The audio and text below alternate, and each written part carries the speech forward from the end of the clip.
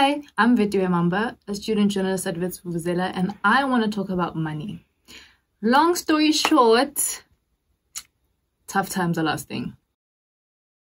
South Africa's economy has contracted by 51% in the second quarter of 2020 due to lockdown and coronavirus.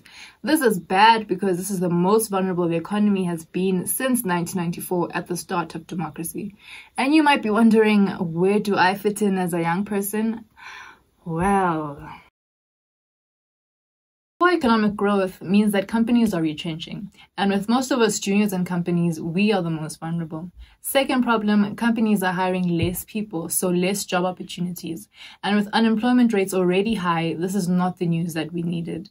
And lastly, financial freedom will be on the low. We will need to make our money stretch further for longer, which means treat yourself Monday, Tuesday, Wednesday, all the way through to Sunday is not a thing anymore. In Finance 101, they teach you these three things: saving, budgeting, and investing. When you save, put away 10% of your salary or your allowance into a savings account that earns interest and watch the money grow. See it as a way of paying yourself for being such an amazing person. Second one is budgeting.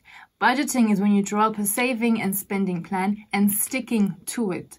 Budgeting helps you keep track of your spending and maybe feel a little bit guilty when you splurge on that ice cream and takeout. Lastly is investing. Now it might sound a bit daunting because invest? Yes, it's about that time.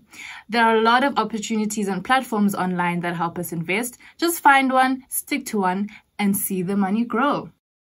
I hope these tips have been helpful. The main thing to remember is to be consistent, and then you'll be one run closer to achieving that soft life you've been manifesting on Twitter all of lockdown.